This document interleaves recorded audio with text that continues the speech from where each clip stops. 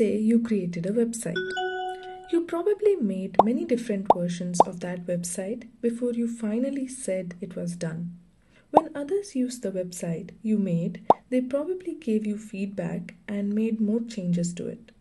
Software is made by writing code. As you make changes to the code, different versions of that software are created. If more people in your team make changes to the code, they are creating many more versions of that software.